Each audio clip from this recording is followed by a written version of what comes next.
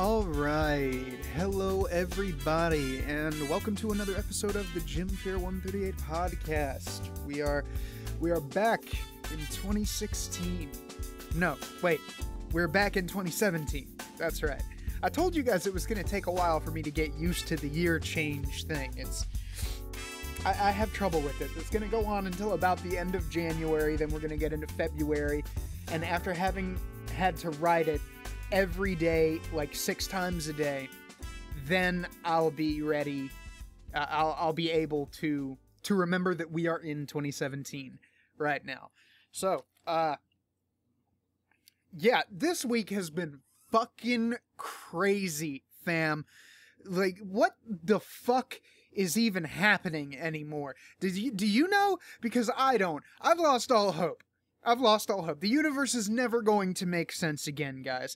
Ever. Not at all. It's just not. You know, like, it seems like I'm getting my life together, just barely. Everything's tied with, like, shoestrings and scotch tape and gum, but I'm getting my life together, and everything else is just falling the fuck apart. It's like this weird power transference where my shit starts to come up, and it takes so much energy in the universe to make my shit be marginally okay that reality itself has started to fucking crumble as my life becomes more stable. So apparently this has all been my fault. Like, I got a job and the world started falling the fuck apart. That's why I'm one of those people who can't say, oh, 2016 is just the worst year ever. Well, not for me. You know, I got a job, started making some money. You know, I started an audiobook career. I'm doing pretty successful. You know, I started a website, and it's doing all right. I get, you know, in between 40 and 200 hits or so per little post that I release, and that's pretty okay for a first year. You know, the podcast seems to be doing well. People seem to like it, which, by the way, the Hugos are coming up, guys. The Hugos are coming up. So if you feel like getting involved with the Hugos, which I personally don't, because I really just don't want to pay like $40 to vote in something that's already, like, they rigged the vote anyway. Like, they went ahead and wrote the vote rigging into the bylaws, apparently. So I'm just not gonna fuck with the Hugos. I'll go with, like, the Gemmel Awards or the Dragon Awards or something like that. Which, those are open as well, I believe. Maybe not the Dragons. I know the Gemmels are open. But Dan Wolfgang on Twitter, at AzuRain. Sorry if I mispronounced your name, dude. Azu. It's AZU_RAYN. So it looks like AzuRain to me. But he released a post on QQmedia.com, which is called A Very Special Message About Puka-Related Sadness. Now, I'm not exactly sure what a puka is, but I wanted to thank this dude because basically this post is a slate for the Dragons and the Hugos. He's just like, you know, here's the things that I think people should nominate for these things. It's not affiliated with the Sad Puppies, because there was recently a pretty big kerfuffle about that, and that was pretty funny too. But yeah, the Sad Puppies are basically imploding in on themselves under the engorged egos of the people who are running it.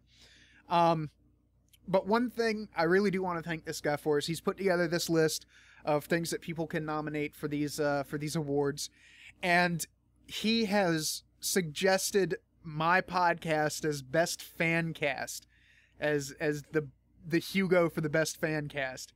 And I know it doesn't mean, like, anything so far as the actual Hugos are concerned. Like, it's probably not going to go anywhere. But thank you, dude. That means a lot to me that you enjoy the show. I really do appreciate that. So y'all go follow him on Twitter. He's an alright guy. He's a lot of fun to talk to. And I really do appreciate that you enjoy the podcast, man. Thanks a lot. I haven't won anything, but the fact that you think I'm worth getting you know, posted on someone's slate alongside like John Mollison and Jeffro Johnson and Geek Gab and the Superversive Fiction Roundtable, like that means a lot to be put in that company by somebody, especially since I just like get drunk and yell in my room. Like that's it. Like that's my fucking podcast. I drink and I scream about all kinds of random bullshit. So it's probably not going to go anywhere. You're probably not going to see me on the Hugo nominations. But the fact that somebody thinks that I'm worthy of being there, I assume with respect to what people want the Hugos to be again and what they were, not the you know, circle jerk that it is now. That does mean a lot that you think that I should be up there with Jeff Rowe and the guys over at Geek Gab, Brian and Daddy Warpig and the people at the Superversive Fiction Roundtable. That means a lot. Thank you. I'm glad somebody out there is enjoying the fucking show. Now, where the fuck was I? So, oh yeah, I'll leave links to this guy's Twitter, and that post, because there's a lot of other good shit in here that you should check out. Let's say there's some stuff for best graphic story that I want to look up, because I'm assuming that's comics, and I love comics. There's some John C. Wright in here, and Donald Eichflucht. You guys remember I told you about that in one of my, I think it was the Halloween episode. In the Days of the Witch Queens, he recommends to be nominated for best short story in the Hugos, which I would fully support. That story was fucking awesome. So yeah, go check out this guy's recommendations and look him up. I think he even recommends Kirsova. Yeah, best editor short form, P. Alexander Kirsova, and Kirsova for best semi-prozine. This isn't the actual Hugo nominations or anything like that. This is what this guy thinks should be on the Hugo nominations. So go check it out and go check out the stuff that he nominated, because from what I understand, most of this is really good shit. So anyway, yeah, I'll put links to that in the description, in the show notes, depending on whether you're watching this on YouTube or you're listening to it on my website or iTunes. But in regards to reality breaking down, so most of you have probably heard about the Trump golden showers thing. This had me dying. Like, I woke up one morning, like 2 days ago. Yeah, it was my day off. I woke up one morning on Wednesday, and I was just like, oh, fuck it, I'll just check Twitter. So I opened my phone, and I opened the Twitter app, and I just start scrolling, and I see, like, golden showers, and I'm like, why are people talking about pissing on each other? What the fuck has Twitter come to? You know, how is this a real thing that's actually a hashtag on Twitter that I believe it was trending at one point? Like, Jesus Christ. And it's like, I haven't even had my fucking coffee yet, and all these people are talking about, like, Trump getting pissed on by Russian prostitutes. It's just like, we have officially left Earth, guys. We're gone. We're out in nowhere. We're out in outer space. This is way too fucking wild for me. The universe is officially collapsing. I was almost driven to day drinking by that shit. But yeah, I've heard a lot of people talk about this, from Ben Shapiro to Mark Levin to the guys on the Federalist Radio Hour. I don't think the conservatarians got to it. They'll probably get to it this week. But, Jesus Christ. Like, how did anybody take this seriously? And this is just like the nail in the coffin for BuzzFeed. This is the end of BuzzFeed right here. Like, they might be in legal trouble over this, from what I hear. It certainly sounds libelous. And I wouldn't blame Trump a bit for taking legal action against BuzzFeed for this. Because the guy came out on Twitter and he published a memo that he sent to everybody. And he was just like, yeah, this is what I think that we should be doing as journalists in 2017. And we don't know if it's true. It might not be true. You know, we may never be able to confirm it, but we'll just put it out there anyway and start unfounded rumors about Donald Trump hating Barack and Michelle Obama so much that he went to a Russian hotel that they stayed at and paid a bunch of Russian prostitutes to piss on the bed. It's over. It's over, fam. Everything that we thought was real is just sand. We've been building on sand for the entirety of humanity. Oh, God. I don't know what to do. I don't know what to do about this.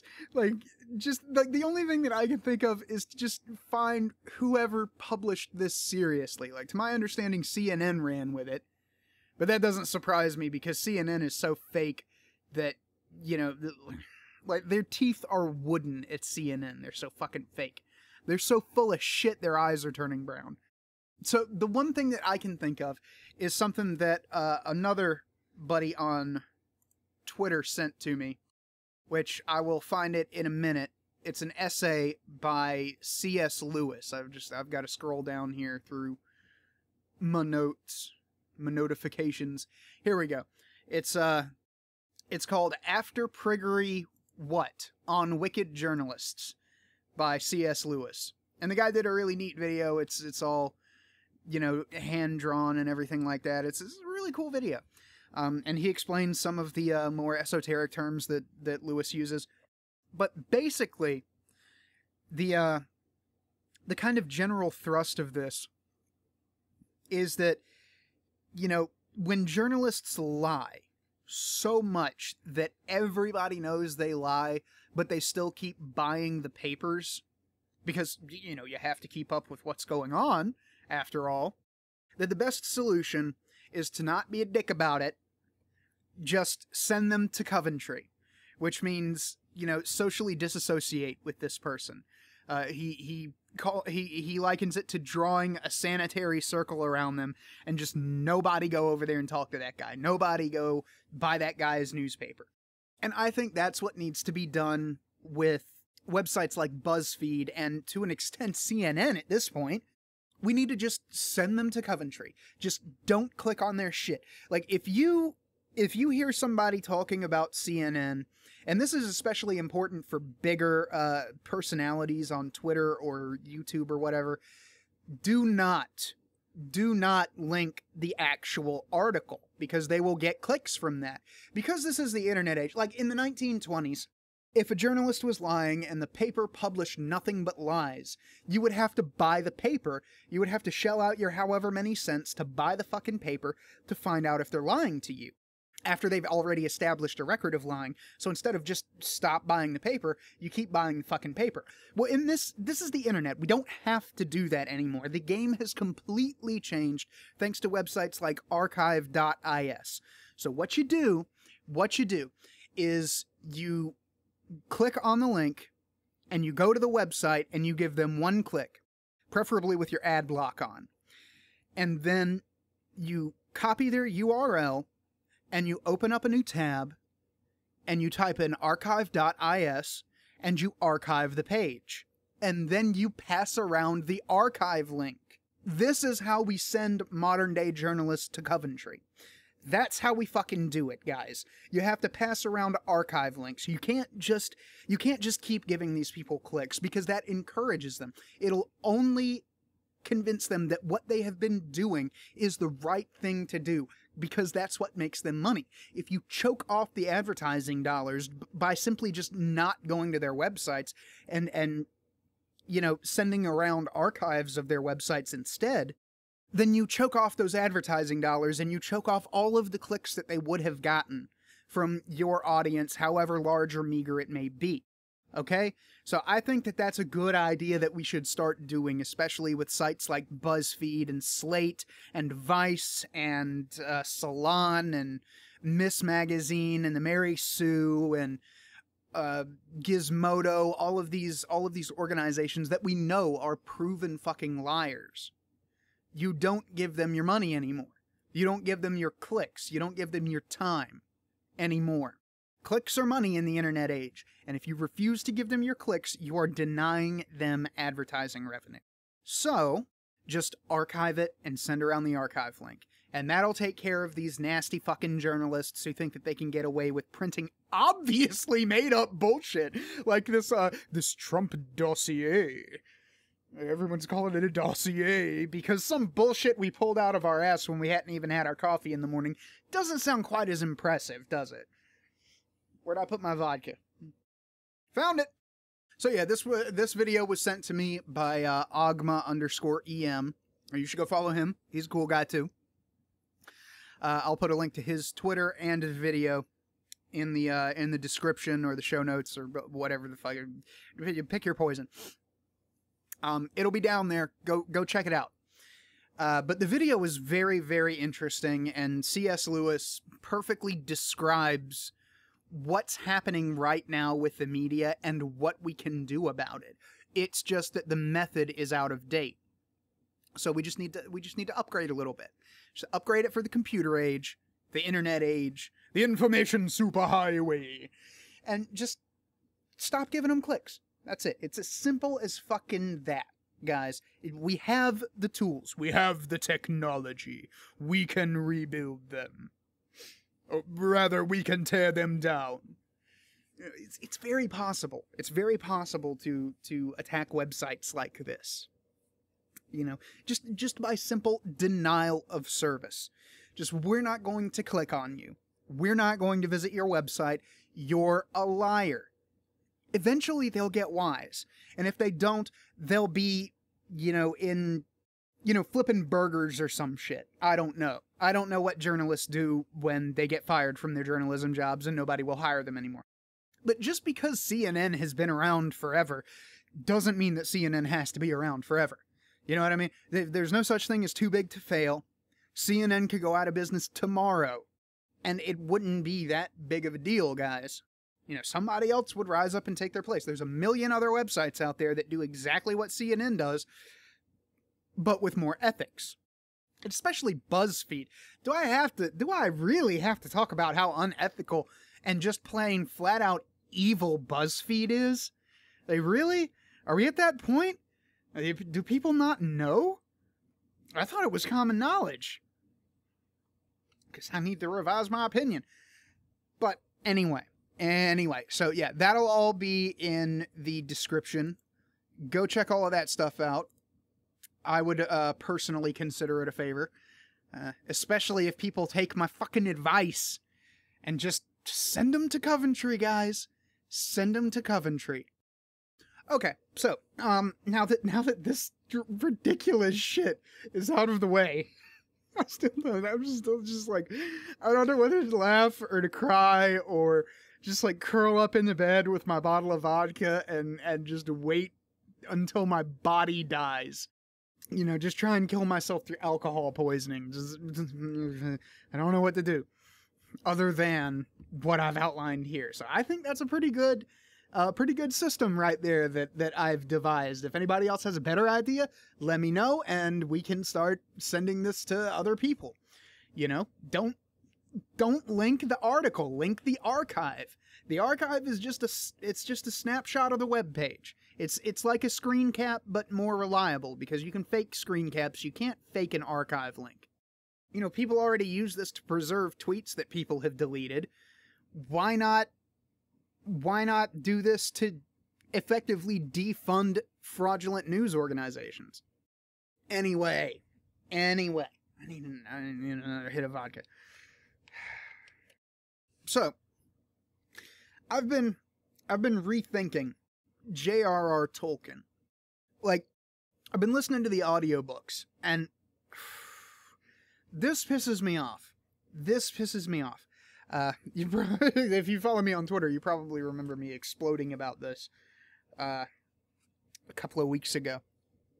But I was listening to the audio, but I listened to The Hobbit, and I got through the Fellowship of the Ring, and now I'm on the Two Towers. These are the only audiobooks of the Lord of the Rings series, and it pisses me off so badly. I'm a newcomer, right? I'm new in the audiobook scene, but I'm also a fucking professional. I take great pains to make sure that my audio, A, sounds good, and B, is devoid of as many mouth noises and breaths and background noise as possible. I put the cats out of the fucking room. When I hear people talking and I see the the blips on Audacity jump, the waveform jump up a little bit, like the mic is picking that up, I stop and I wait for things to quiet down, and then I repeat the line that I got interrupted in. And then in editing, I go through and I painstakingly, by hand, uphill both ways in the snow, remove all of the breaths and mouth noises that I'm able to get out without making it sound like it's not naturally flowing speech. You know what I mean? So if a character in a book is talking, I won't edit out the breaths there because when people speak, they breathe. So I'll leave that in. But when it just comes down to the prose, I find that it keeps the flow of immersion a lot better if you just nix those. Just cut them out. And maybe it has something to do with the fact that I'm listening to these books on earbuds. Or maybe it has something to do with when they were recorded. I think they were recorded in the 90s. Or maybe they were recorded to be, simultaneous releases with the movies. I don't remember. I would have to look it up. And I can't be fucked to do that right now. Point is, there's breaths, there's badly delivered lines, there's all kinds of fucking mouth noises, there's background noise. I shit you not, guys. I heard fucking construction equipment going on in the background of the Fellowship of the Ring. This is before they get to Rivendell, so if you have the audiobook, get your best fucking earbuds and go listen to the part before they get to Rivendell and just listen for those background noises and tell me I'm fucking crazy. They're there. I didn't make this shit up.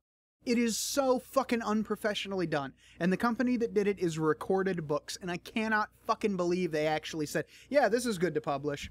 Yeah, we'll just have this guy record in his fucking kitchen, with his wife and his kids, doing shit in the background and talking and, all of those chair noises that we absolutely could have edited out because they come in between lines, and all of these pauses that this old fart takes to get his breath together. And the guy is not a great narrator. I like to think that I have enough experience and enough talent on my end to be able to tell a good audiobook narrator from a great audiobook narrator from a bad audiobook narrator. This guy is not great. He's barely good. Like, if you could have gotten other people to play the individual characters, like if they had hired someone to voice Aragorn, and someone to voice Saruman, and someone to voice Gandalf, and Frodo, and Bilbo, and Merry and Pippin, and all of these other characters, it would have been great. The guy reads prose great. He's got this really nice storyteller voice. And you can just picture him sitting in like a comfortable living room with a fire crackling in the fireplace, and he's just like reading you The Lord of the Rings. It's a good feel. But everything surrounding that, like when he tries to do voices, and he barely tries. It's horrible. It's a horrible fucking production. But thanks to copyright law, these are the only recordings of these books out there. Everything else is dramatized, and it's like, 2 or 3 hours long. It's barely fucking anything. It's certainly not the unabridged, versions of the books, which is what I wanted, which is why I bought these, which I didn't know what kind of a crap hole I was sinking my money into. So buyer beware. If you're looking for the Lord of the Rings audiobooks, these are the only ones out there. The only one.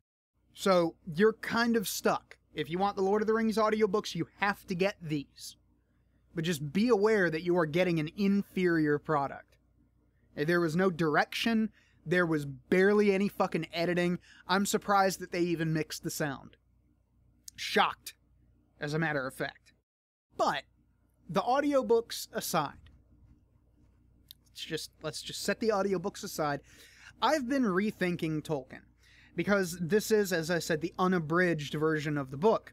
And I have criticized Tolkien in the past about being verbose and overly wordy and having a lot of fat on his stories. And in my defense, it has been like 10 years since I read these books. But I am fully willing to admit that I was wrong. I was wrong about Tolkien. Tolkien was actually like a consummate storyteller. And I'm having to eat crow right now, but I was wrong about Tolkien. So when you go listen to my podcast about Man in the High Castle, I bring up Tolkien, and I say some shit that's blatantly untrue about Tolkien. I was wrong. And I'm sorry. I apologize to Tolkien. I apologize to the story. I apologize to his estate. I apologize for being so fucking wrong about Tolkien. Because there's two levels of Tolkien's greatness here. Like, there's not real... Like, okay, there are parts of the books that you could argue are filler. Like, for example, the Tom Bombadil scene. And the scene in the Barrow Downs. Like, you could argue that that doesn't really need to happen. Like, that doesn't really need to be there. Which is why they cut it out of the movies. But so far as the book story goes, all of that is necessary. All of that builds the picture of this world that he was trying to create. Those parts of that story in particular, this doesn't apply to all stories, just The Lord of the Rings. The parts of that story that are commonly viewed as filler, like Tom Bombadil, are necessary in giving this world its deep chasms and its high mountains. You know what I mean? And that's probably a horrible fucking metaphor, but that's the best that I can come up with right now. I've been drinking, fuck off. Speaking of drinking, bottom shelf vodka.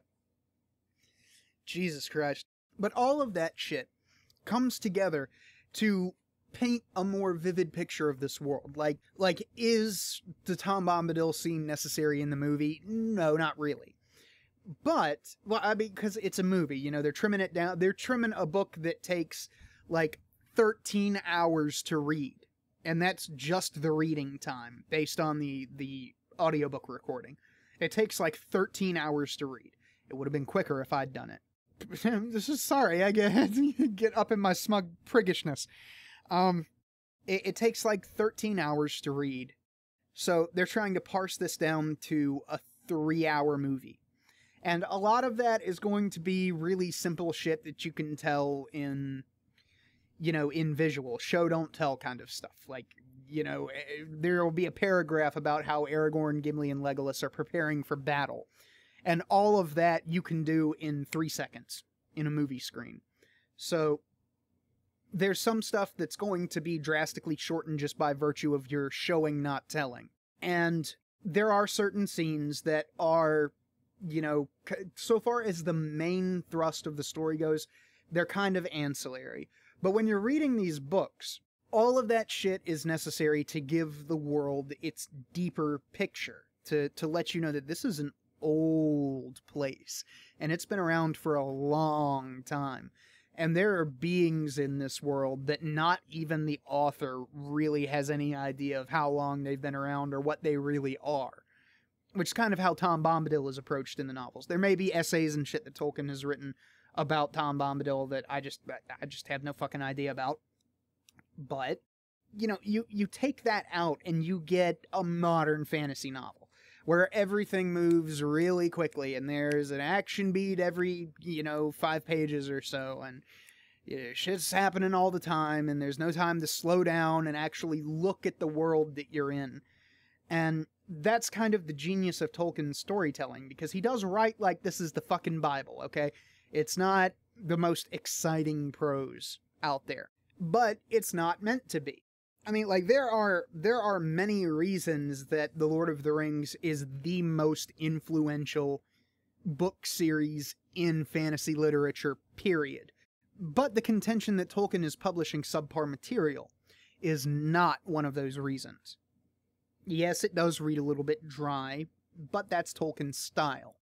And moreover than that, just divorce yourself from the mass media pop culture craze that The Lord of the Rings became when Peter Jackson made the movies. Just put that out of your mind, okay? You don't necessarily have to put the movies out of your mind, because the movies are actually pretty damn good. And as I'm listening to the books, the movies are actually a really, really good port of the books. They're like, they had a lot of love for the source material when they made those fucking movies. Like, there's a lot of shit that I haven't read the fucking books in like 10 years, that I thought that they made up for the movies, like Legolas and Gimli doing their enemy body count thing and having their little contest about how many orcs they've killed and stuff like that. Like, I thought that they made that up for the movies, and then I'm listening to the Two Towers, and the Battle of Helm's Deep is going on, and they're sitting there, like, dick measuring about how many orcs they've killed to each other. It's fucking brilliant. Like, all of the shit that we love the movies for is in the books. It is in the books. They very rarely put shit... Now, The Hobbit is a completely fucking different story that did not need to be 3 movies. They're good movies. I liked them. I liked them a lot. But they stretched that story, which I understand because they did need to fit it in with the rest of the movie. I mean, it was the prequel, and on further reflection, all of the things that they talk about, that they show in the movie, like Gandalf meeting Radagast and the Council of the Wise and everything like that, that happened. It just wasn't shown in The Hobbit because The Hobbit was a far more tightly focused story just around Bilbo and the dwarves. It wasn't shown in the books, but you could very easily extrapolate that and write scenes around it based on what happens in The Lord of the Rings. So even the shit that they added into The Hobbit to make it fit better as a prequel to The Lord of the Rings makes sense. It's not like they completely pulled this shit out of their ass. Like, they stuck pretty close. Is it perfect? No, it's not perfect. But what fucking is? But just think about what Tolkien did with those books. You know what I mean? Like, he wrote these books, and he poured his heart and soul into them, and he created this world, and it became the go-to influence for everybody, almost, that came after him. There are certain people out there like Michael Moorcock who completely just, like, fuck this. I'm gonna just, like, write my own stories with hookers and blow.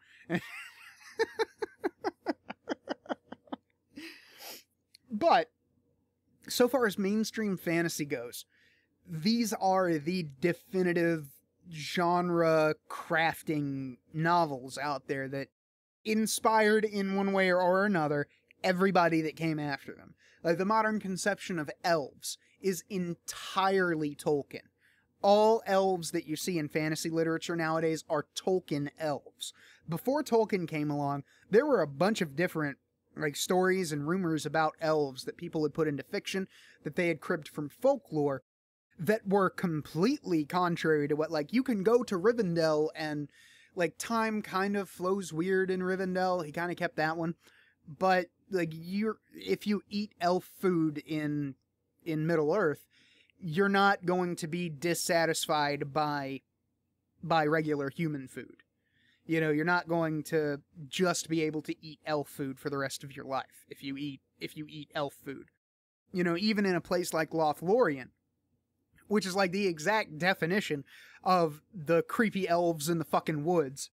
You know, you can go in there and time will flow differently and everything's going to be really mysterious and kind of beyond your ken. You're not going to really be able to grok what's going on. But it's not necessarily fearful unless you give them a reason to be mad at you.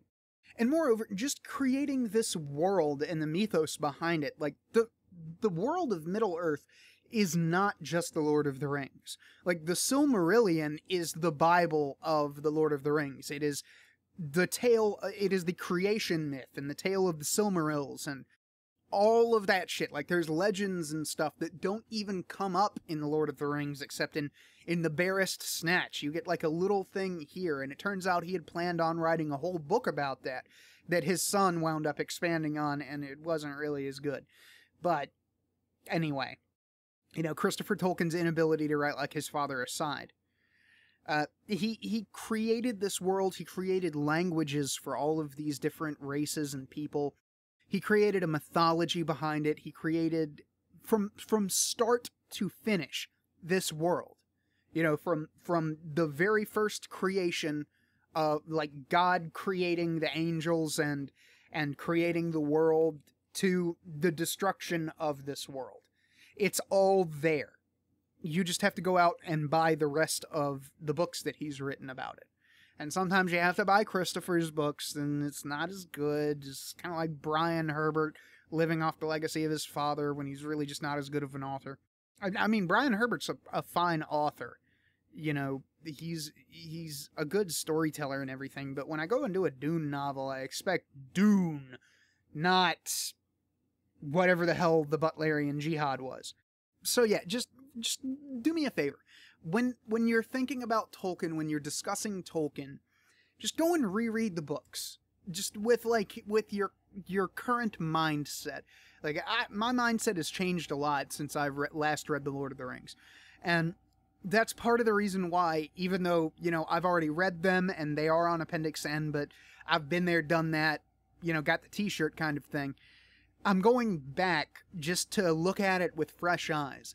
So go back and actually read these books again with fresh eyes, and especially if you're caught in that trap of, oh, Tolkien's so wordy and verbose and his books read like the fucking Bible and it's all boring and he'll go on for 3 pages about how green the fucking grass is and shit like that. That's wrong. You are wrong. I was wrong. We were all wrong about Tolkien. Go back and reread those books and you will understand why he is the most influential fantasy author of all time. There's a very, very good reason for it, and it's not just because all of the other fantasy authors of the time were memory hold.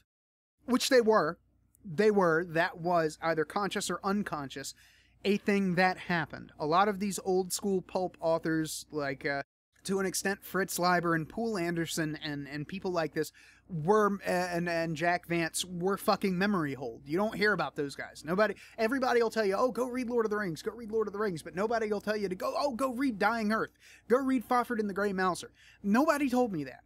I didn't know these fucking books existed until I was, like, turned on to the Appendix N thing. With Fafhrd and the Grey Mouser, it was a little bit before that, because I had already been exposed to some of Fritz Leiber's work, and I was looking up audiobooks of his, because I wanted to read more of his stuff. And I found Fafhrd and the Grey Mouser, and I was like, oh, this is a fantasy novel. This seems pretty cool. This is Fritz Leiber, so fuck yeah. But yes, all of those guys were memory hold, and that is a big contributor to why Tolkien is the most influential fantasy author of all time. But that is not the only reason. He actually does deserve it. So just go back and reread the books, guys. That's all I'm asking. Just go back and reread the books, because I am, and it's an eye-opening experience. I'm discovering a new love for these books that I didn't have before. I love the books, I love the story, I love the characters, but now I really understand what Tolkien was doing, even if my vodka-addled mind isn't able to articulate it properly on this podcast. I'll probably write up a post about rethinking Tolkien sometime in the future, maybe after I finish The Return of the King, which I still have to buy. But anyway, so I've got one other thing that I wanted to talk about, and this is based on a blog post that I want to say Agma linked. Let me see here. Yes, it was Agma who linked me this one from harbingergames.blogspot.com. From Don't Split the Party, a blog for Rick Stump. I'm not sure who Rick Stump is, but given this post, I already like the guy. I'm just dying, guys, don't mind me. I just need more vodka. I'll tough it out. Rub some dirt in my throat. Now, I'm just going to go through and read this, because it's not all that long. We've probably read longer shit on the podcast. Actually, wow, this is pretty long. But fuck it. This is my podcast. If I want to go on for 2 hours, then I'll go on for 2 fucking hours. So, we'll do the thing. This doesn't have to be just an hour long. So, from Thursday, June 26th, 2014 at harbingergames.blogspot.com. Good isn't stupid or weak or nice. Note minor edits to clear up a point about the Arthurian tales. And here we go. Many years ago, I had been only DMing for months when a guy I knew invited me to sit in on a game he played. He said it had a ranger, a cleric, a magic user, and 2 thieves. I sat with him and rolled up a paladin on my first try. I was very eager to play and described how my character rode up to the small country home they used as a base and dismounted, and introduced myself as so-and-so the paladin. At that point, the entire party attacked my character and killed him in a single round. "What was that all about?" I asked. "Paladin," said one of the players. "We hate paladins. Can't stand that lawful good bull." "But I thought you were a ranger," I said. "I am, but we're all chaotic neutral. The DM lets rangers be neutral," he replied. The DM felt that killing a good person for no reason was at worst a chaotic act, which surprised me even more until, sitting in I Had a Spare Character because that is the way I roll, I watched this party of chaotic neutral players loot and pillage a hamlet because one of them only needed 80 experience points to level up. When they were done, they even burned the farms and barns. When I asked what they thought would happen to the 60 to 80 innocent men, women, and children whom they had just left foodless, penniless, homeless, and without any livestock, tools, or weapons since winter was less than a month away, they replied, "Who cares? Just NPCs, man." When I asked them why they never played or liked good characters, they were near universal in saying good is stupid and weak. I was once sitting in with a party just observing as the DM ran an NPC paladin who was guiding them. The party was neutral, but on a mission from the bishop, and the paladin was the only guy that knew the way.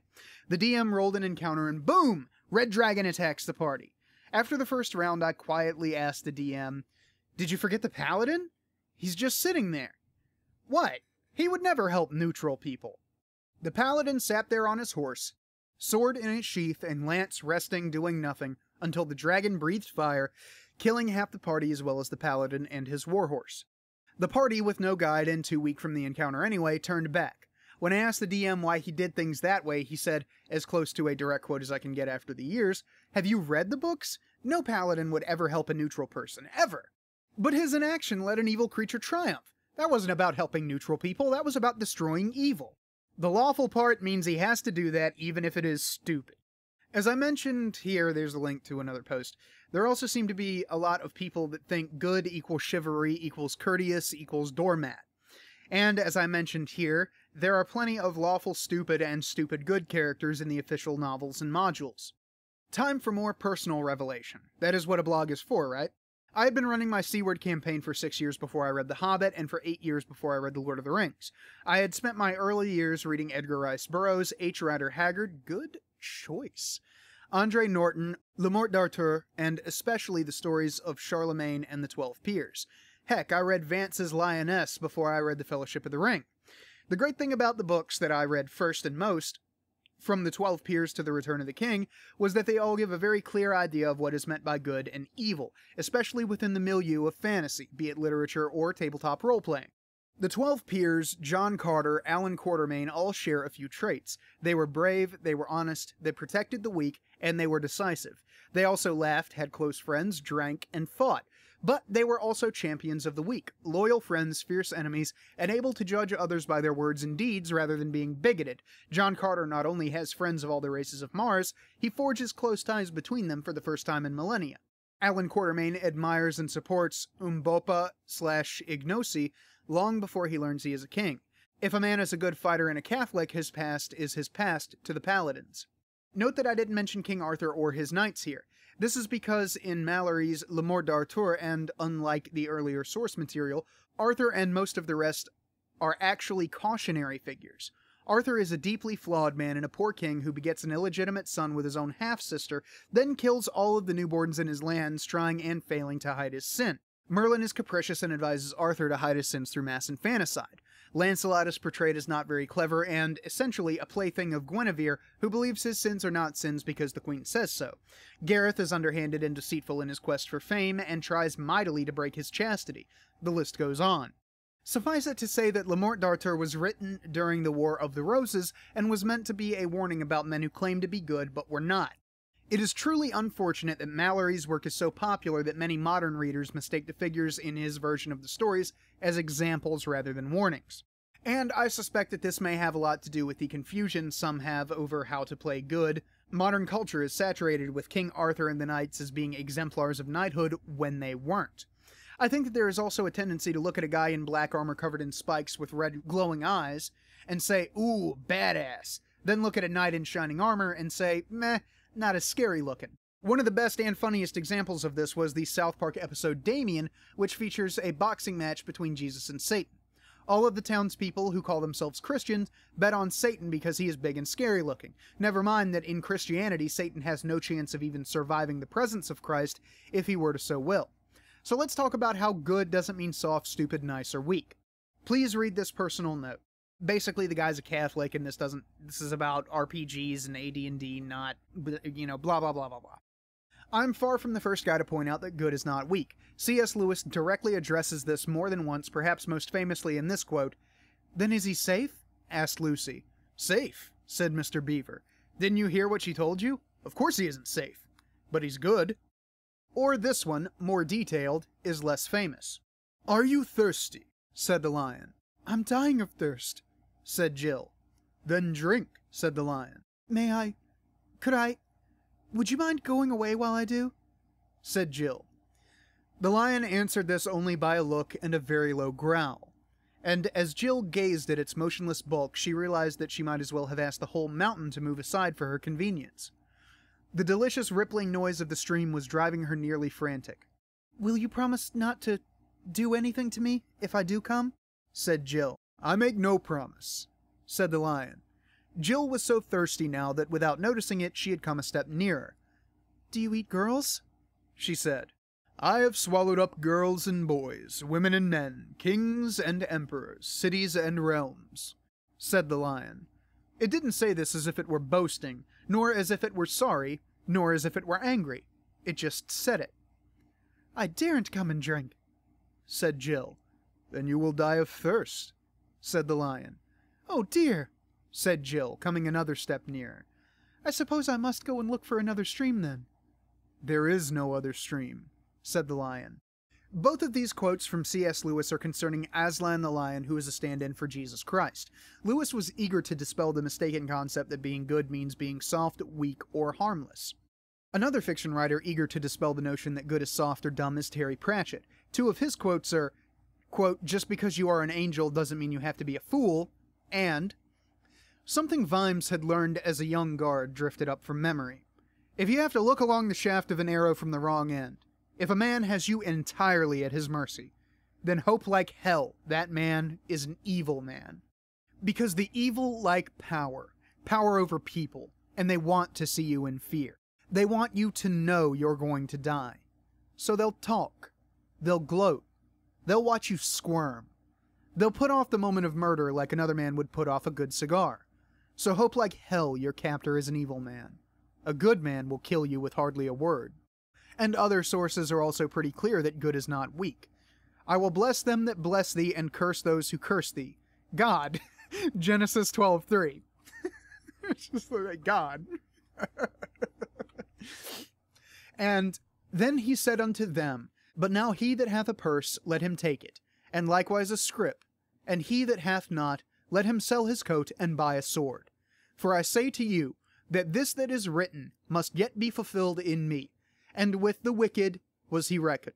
For the things concerning me have an end. But they said, Lord, behold, there are 2 swords. And he said to them, It is enough." Luke 22:36-38. There are many other examples to demonstrate that good is not about being weak or completely pacifist. I would also like to point out that while the modern understanding of angels is something like this, and it's a very cutesy drawing of an angel, it's just like a little girl in a dress with, white fluffy wings and a halo floating through clouds and everything. It's very cute. The medieval image of an angel was like this.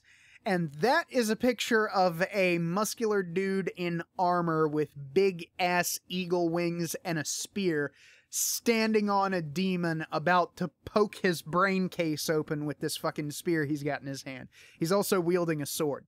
Very badass imagery. This is the article, or the post again. That is Saint Michael the Archangel beating Satan like he owes him money, by the way.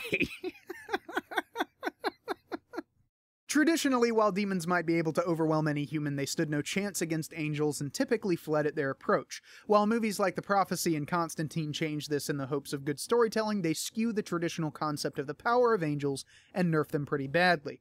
In the Bible, when an angel appeared to a human, their mere presence was so overwhelming that the first thing they usually said was a variation of, "Don't be afraid." John Milton mentions this in Paradise Lost Book 4 when he wrote, "Abashed the devil stood, and felt how awful goodness is." Medieval books of magic warned would-be summoners to never attract the notice of an angel, and certainly never to summon one, because angels would destroy them for attempting to make pacts with evil, and their power was so vast no warding circle could stop them. But Rick, you ask, what does this have to do with making my campaign or characters more interesting? Simple. 2 things. First, making good something other than not evil, and making it not stupid, not soft, and not nice, can easily make your campaign much more balanced and believable. That's right, believable. How often have you seen a campaign where each and every top villain is lovingly detailed? Every spell, every item, every foul minion, every dungeon cell, with multiple sketches of just how awesomely badass the villain looks. There are tales of how deadly the dragons are, how evil the cultists are, how depraved the anti-paladins are, etc. But not a word about how great the good guys are. No floor plans for the cathedral, no list of minions for the archbishop, not a sketch of the head of the paladin's abbey, no legends or tales or songs about the good guys. Sure, I get it. The players won't be looting the cathedral and fighting the archbishop to the death someday, we all hope. And you could look at that list of magic items the Dark Emperor's bodyguard has as a loot summary. The songs and stories are supposed to be what the party is going to build, etc. But this makes it look like there is no good other than the party. If you know how the evil overlord got that way, do you know who opposes him while the characters are first level? If the characters fail, there is a possibility of failure in your campaign, right? Then is the world doomed because the next guy is an incompetent 9th level non-adventuring abbot? In short, a campaign with an ecosystem of good guys to match its ecosystem of bad guys is going to make a lot more sense and add a lot more drama. I know that a story is only as good as its villain is a truism, but how threatening or scary is the villain if good sucks? How rewarding is being the best paladin when paladins are dim? Second, I am personally offended by so many bland, boring, uninteresting good guys. Being a paladin should not make you one of the less memorable members of the Osmonds. Punch it up a bit. Good guys can be quirky, odd, funny, you name it. But far too often I see good characters played as boring, vapid, banal, bland, stupid, and nice. One of the more humorous takedowns of good is stupid and soft in recent literature is Captain Carrot of the Terry Pratchett books. Here are some quotes about Carrot. "You're being reasonable again. You are deliberately seeing everyone's point of view. Can't you be unfair even once?" And Colin thought Carrot was simple. Carrot often struck people as simple. He was simple. The mistake people made was thinking simple meant the same thing as stupid. Let's look at a quote from Carrot. Have you got an appointment?" he said. "I don't know," said Carrot. "Have we got an appointment?" "I've got an iron ball with spikes on," Nobby volunteered. "That's a Morning Star, Nobby." "Is it?" "Yes," said Carrot. "An appointment is an engagement to see someone, while a Morning Star is a large lump of metal used for viciously crushing skulls. It is important not to confuse the two. Isn't it, Mr. He raised his eyebrows. "Boffo, sir." "But, so if you could perhaps run along and tell Dr. Whiteface we're here with an iron ball with What am I saying? I mean, without an appointment to see him? Please? Thank you." This is a wonderful example of how a good person can be courteous and intimidating all at once. And let's pause and think about paladins in D&D for a minute. I mean, really examine them, shall we? Paladins are as good at combat as fighters, and ever so slightly better than rangers, that delayed multiple attacks thing. They are as tough as a fighter in hit points and armor class. They can heal themselves or others once a day by touch. They are immune to disease. They get a +2 on all saves. They can eventually turn undead and cast cleric spells. They can detect evil at will. And they are surrounded by an aura of good power that repels evil. An aura that can be boosted by the power of a holy sword until it can negate magic. Or, put another way, a paladin is a professional warrior who is tougher to kill, faster to heal, and eventually capable of magic, because they are so very good. Or even simpler, they are professional killers that hate evil and that evil can't hide from. When a paladin rides into town, evil people should be scared. Of course, the paladin knows that he is the #1 target of every miscreant, cultist, and were-rat in his vicinity. Remember that minimum wisdom requirement? Paladins may be polite and even kind, but they are not fools. Why not have that hooded figure in the dark corner of the inn be a cold, quiet paladin? He is courteous, if very quiet, cold, and distant, but comes across as an implacable, driven killing machine. Which he is.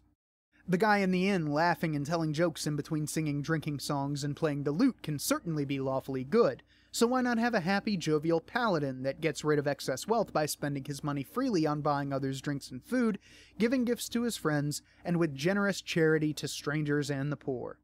And mix up your NPCs. Archbishop Turpin could cleave an enemy in twain with one blow of his sword. What if the local bishop who gives your party their go fight evil missions is also the swordmaster that trains the party's paladin when he levels up? The really obnoxious city guard can be very dedicated to fighting evil. He just has a short temper. You get the idea. So please, make those good guys stand out. End of post. Now I realize that took a little bit of time, but I felt it was important to read the whole thing in its entirety, because I fully 100% agree with this right here. Good is not stupid. You know, as a Wandering Scarecrow, the guy who's playing the paladin in the laughably dapper D&D game, or it's Pathfinder, but Pathfinder is basically 3.5 with a couple of changes there to avoid copyright infringement. The Wandering Scarecrow often says when he's playing the paladin and doing the RP thing, you know, it's lawful good, not lawful nice. You know, he does the right thing. He does the objectively good thing. And he mentions, Rick Stump mentions in this post that good and evil are moral absolutes in D&D land. Like, that moral ambiguity shit don't fly in D&D. That necromancer wants to kill literally everybody in the kingdom and raise them all into zombies so he can knit them together in his flesh golem and then make war on the kingdom next door with the bodies of the weak. And wow, I got really involved in my plans for my necromancer character. Anyway. Good and evil are things. they are moral absolutes in D&D, or at least they're supposed to be. Like I've read stories about like people that just get sidetracked and shit with like stupid shit. Like they consider this to be a greater evil than, you know, the necromancer raising an army and shit. Like I read one about this like SJW type characters who instead of actually going out and leveling up and, you know, getting more powerful so they can fight the bad guys, they go out and they try to get equal rights for women in the society that their characters live in. Like, they go on this rampant ideological crusade. And then, like, 2 sessions after they decide to do this, yes, they do get equal rights for women, and there are women rulers and shit like that, and women in parliament. And then this giant army of zombies just sweeps over the countryside and kills literally everybody. End of fucking campaign. Like, that's that screwed up moral compass thing. That's this evil that I can see right here that I am ideologically attracted to in real life, that I am worried about in real life. That's a better way of putting it. That I'm worried about in real life is a greater evil in this fictional D&D world than actually going out and solving the fucking problem with the necromancer who wants to kill everybody. But this whole good is stupid and everything. Like, I cannot fucking believe these people who he mentions at the start, like, the paladin is lawful good. He wouldn't ever help neutral people.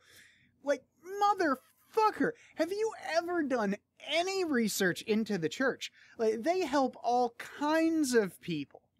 All kinds of people. Like, A Canticle for Leibowitz does this quite nicely with the character of the poet. He's this sacrilegious asshole, this sacrilegious atheist asshole that they let live at the fucking monastery because they're so fucking nice people. They're such nice people that they let this dude who does almost nothing but make fun of them for 100% of the time that he is in the monastery live there. And they're exasperated and they express that exasperation and they give him shit and everything like that. But they still let him live there, and they still feed him, and they still treat him like a fucking human being, and they still help him when he needs help. You know, or all of the soup kitchens that are run by religious organizations that help people who, like, I could be homeless and I'm a godless atheist drunk heathen debauching myself nightly every night. But if I were homeless and I went up to a Catholic soup kitchen, there's a 9 out of 10 chance that those people would still help me because I was poor, because I was in need of help. And Jesus said, go out and help those who need it. I'm paraphrasing, but you get the idea. And then there's, like, the Crusades. Like, those people thought that they were doing fucking God's will by going into the Middle East and slaughtering them some Muslims. Which might need to happen again, but... Deus Vult! I'm just sticking around. But, like, you get what I mean? Like, there are warriors in God's service. I grew up in a fucking Southern Baptist church, and we read all of the nasty parts of the Bible where people died and got their heads chopped off, and you are meant to be a warrior in my service, and like, the armor of God it's analogous to medieval fucking armor, and picking up swords and shit like that, and going out and killing bad people. Like, even Buddhists, I got to meet a fucking, I think he was a bodhisattva, according to their faith. But I was taking this college class on Buddhism one time, and these guys, this guy came in and he was just, like, talking to everybody about Buddhism and trying to explain his faith to a bunch of fucking Westerners who didn't really understand. And one of the things that came up is that Buddhism is the middle path. You know, so if, let's say I learn, this is the example that I brought up to him. Let's say I learn that, you know, somebody is going to try to assassinate the leader of a country. And this is going to throw, like, so let's say we have an Archduke Ferdinand situation, and I learn about it. In Buddhism, is it moral for me to kill that person so that they do not get to kill somebody else? He's like, yeah. Yeah, go ahead, kill him. Do it. Do it. You won't get one whit of negative karma about that. Because, you know, it's for the good of all of the people that would be thrown into war and turmoil and starvation, and all of that shit can be avoided if you just kill that one guy. And further, with the connection to tabletop games, like, my character in that same thing with the, it's not lawful good, it's not lawful nice, it's lawful good. It's lawful good, not lawful nice. That's it. Sorry, I need to stop drinking vodka, but I'm not gonna. I play a tiefling evil cleric. And yeah, tiefling, read me out, guys, for being such a fucking edgelord. Like, you're talking to a guy who unironically digs red and black as a color scheme. I think it looks cool. I think it looks good. I think it's a good combination of colors. I don't care how many OCs are put out on DeviantArt with this particular color scheme. I will never not like red and black. So creating a tiefling character isn't exactly, you know, out of the realm of possibility on my end. So if you wanna fucking read me about that, then go the fuck ahead. You're not gonna bother my ass. But yeah, I play a tiefling evil cleric. And my character is lawful evil, but because he's evil and the vast majority of the laws in this land are good laws, we're not exactly, you know, we're not exactly skipping through Mordor, if you get me. Instead of conforming to the laws of the land, he conforms to his own personal code that he was brought up with in the church that he grew up in. Because he was, you know, the sire of a human woman and a demon. He really doesn't fit into human society, and he gets in trouble with the law, and people look at him fucking funny because he's got horns and wings and a prehensile tail and shit like that. You know, people look at him a little bit fucking off. They give him the stink eye, and he gets in trouble with the law, and he's wanted officially at this point. Like, we actually got into an area where I had to talk myself out of being arrested. That was fun. But because my character is evil, and he is evil, like the primary way that this religion that he belongs to perpetuates itself is they kidnap children and indoctrinate them into the religion. And he's done that before. He was actually one of the children that was kidnapped, so he views it as a good thing. You know, how do you know that I actually brought this up in a game?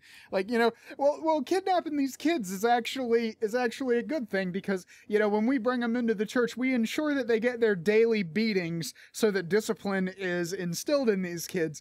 And, you know, well, what if we had just let these kids live with their real parents who loved them? Then, you know, how could you be sure that they were actually being beaten properly?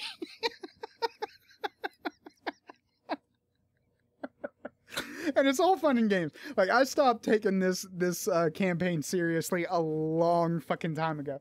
So I just do kind of dickish shit and be as evil as possible within reason.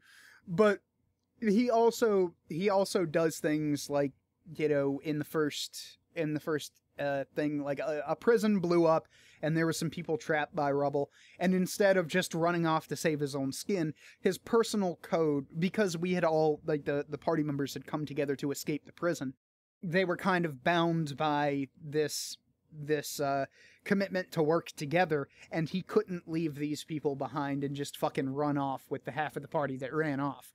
He had to stay there and help them and try to heal, do what he could to heal people, even though he was just a level 1 cleric.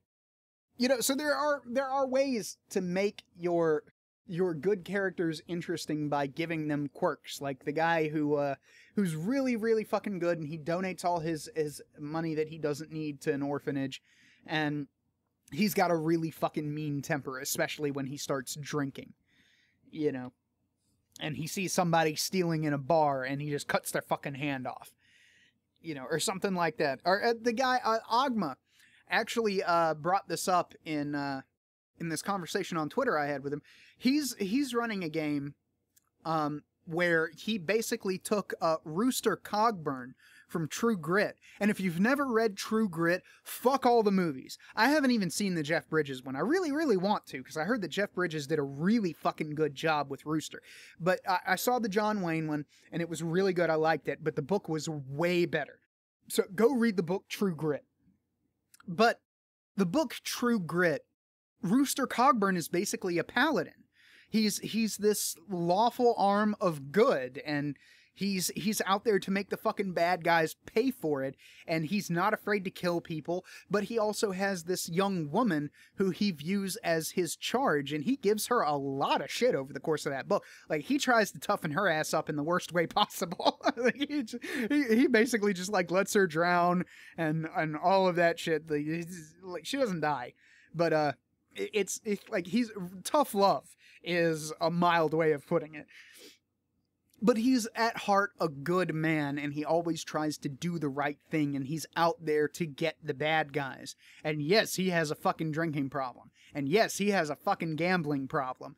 And yeah, he kills people a lot. But he's still a good person fighting on the side of good. So you can spice up these good characters, man. You can make them interesting. Good is not stupid, weak, or nice. Gandhi is not good. Gandhi is not the end-all, be-all of good. Sometimes good requires picking up a fucking sword and killing somebody who's about to slaughter a bunch of children for no reason. And with that, I think I've rambled on long enough. We're almost, the uncut version of this, which you guys honestly don't want to hear, is about an hour and 20 minutes long.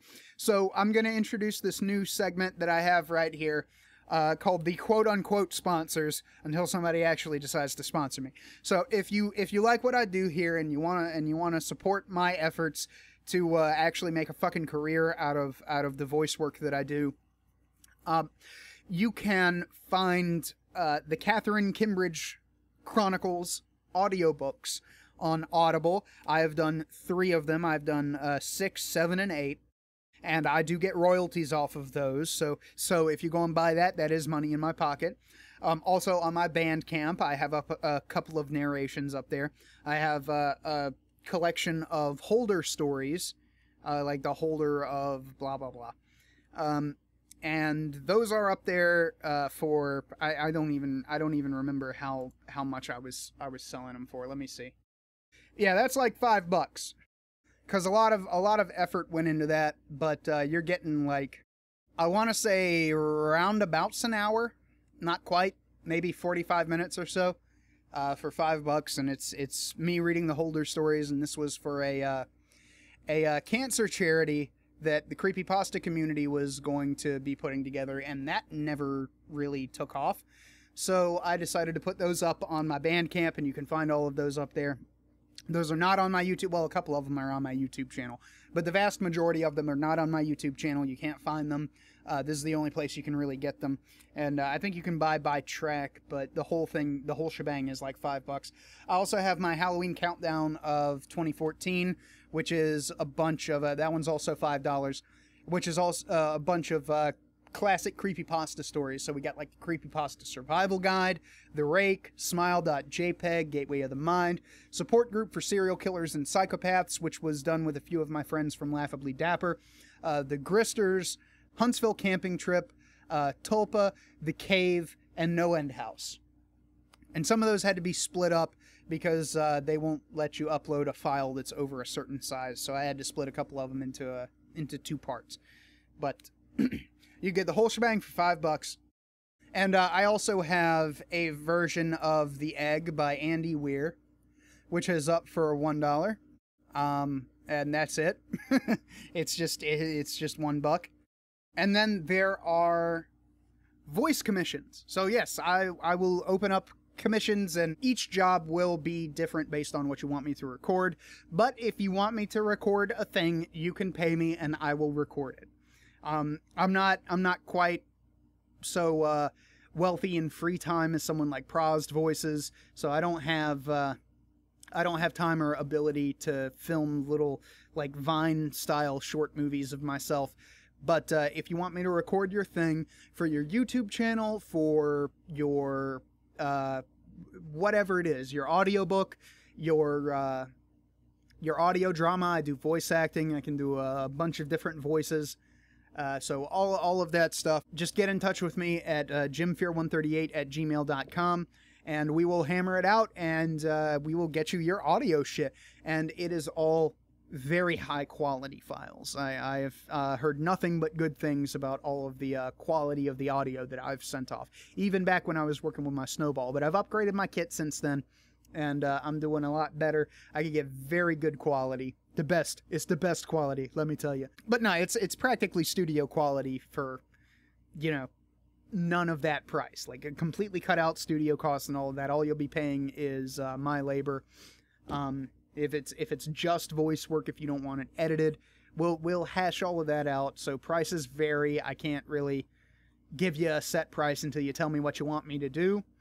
But if you want me to record your thing, I will record your thing. So hit me up at JimFear138@gmail.com, and we will talk about some audio commissions.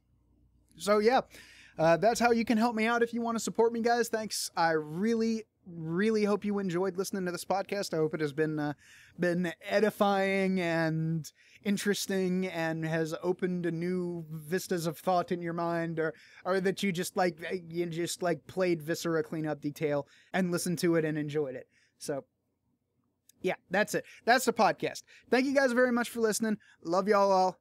Peace out. See you next week.